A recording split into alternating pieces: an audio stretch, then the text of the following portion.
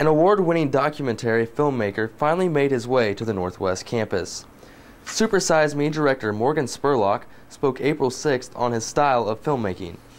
On a budget of $65,000, Spurlock earned an Academy Award nomination in 2004 for his work. In television, his show 30 Days documented his family living on minimum wage for 30 days and is used to highlight poverty in classes on campus. His newest film, Where in the World is Osama bin Laden, will open on April 18th.